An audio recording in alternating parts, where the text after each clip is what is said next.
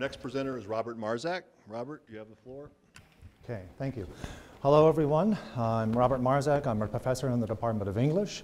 I'm working with Gary Bernitsky, of course, Managing Director of the Center for Global Food Security, and with Aaron Thompson, an assistant professor in the Department of Horticulture and Landscape Architecture.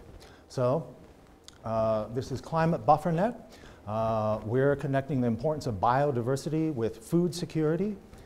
We're focusing on building agroecological habitats on farmlands and the rural landscape. We want to make a culture that connects people with nature and with ecosystem services. We're focusing specifically on the creation of buffers, habitats in the landscape, so riparian buffers, pollinator strips, hedgerows, fence rows, etc. So this is an international effort. We're working with the UK government, specifically 3 organizations, the Center for Ecology and Hydrology, the CEH, which is an organization of scientists that have been working on agroecological schemes for over 30 years. We're working with the UK Game and Wildlife Conservation Trust, who work very closely with farmers, and we're working with Natural England.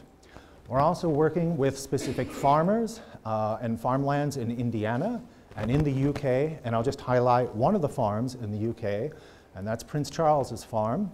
So you see Prince Charles above here. The gentleman below is George Wilson. He is farm manager. And this is a shot of George when I was with him this summer conducting an interview about our Climate BufferNet project. On a quick side note, I think a lot of people know that Prince Charles is something of an environmentalist, but I don't think everybody knows that he is an active layer of hedgerows. He builds habitats, and this is a shot of him during a hedgerow laying competition, which takes place every year in the UK. So our concerns, biodiversity, of course. Since 1970, we've seen a 58% decline in species overall across the planet. A lot of this has to do with habitat loss and habitat degradation, and of course, a lot of that has to do with agricultural development. Climate change, we're seeing increasing heat stress, increasing flooding and drought. This is going to affect food security, it's going to affect farmers, and it's going to affect the social fabric. So the kind of buffers, the kind of habitats that we're talking about are very rich and provide a lot of ecosystem services. So greenhouse gas capture, pollination, nutrient cycling, pest control.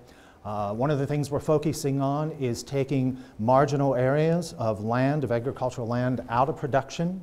Now, a lot of farmers think that if you take any land out of production, your yield is going to go down, you're going to lose economic benefit.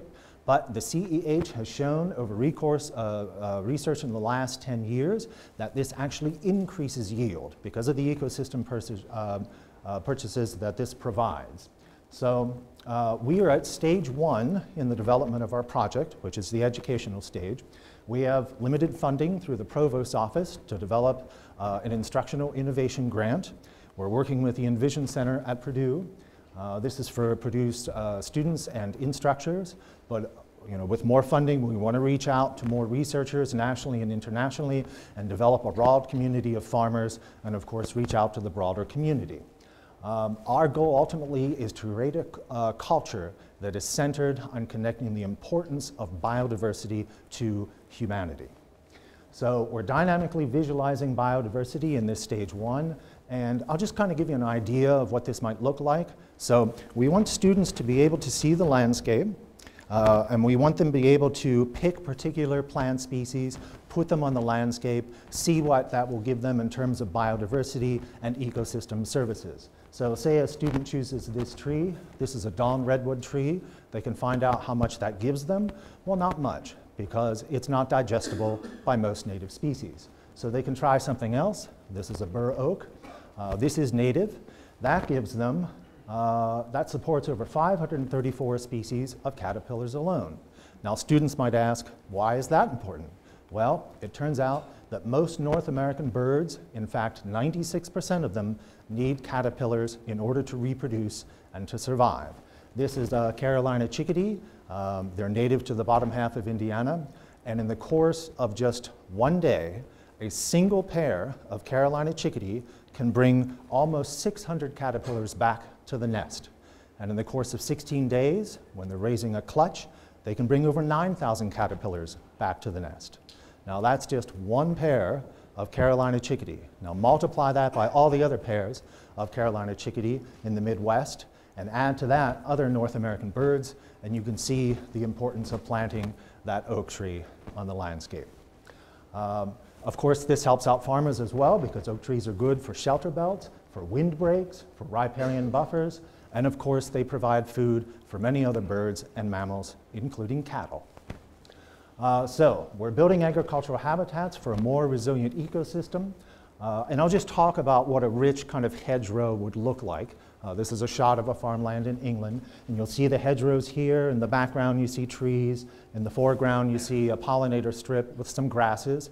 And what we want students to see is all the incredible diversity that this habitat supports. We want students to be able to focus in on particular species. I'll just talk about one right now. This, of course, is an earthworm. Now, why are hedgerows important to earthworms? Well, it turns out that earthworms will move in under hedgerows at night when it's cold, and they'll come out into a field later in the day when it's warm. Students can learn what this does. They can see this and they can say, what is that? Well, that's an earthworm cast. And what does that tell us? That tells us that they're recycling organic material. How much organic material, a student might ask? Well, up to 20 tons per hectare each year. They can learn that they increase nutrient availability, improve soil structure, provide food for predators, remove thatch material that blocks water, that they're excellent ecosystem engineers, and ultimately that they provide benefit to our farmers. So Climate BufferNet, we're visualizing scientific knowledge of biodiversity and ecosystem services. We're building habitats and corridors for a more resilient ecosystem. We're bringing farmers together on a platform where farmers can speak to one another and where farmers can also teach us, because they have a lot of information that we can learn from farmers about their stewardship. And ultimately, we want to create a global community of agroecological practitioners. Thank you very much.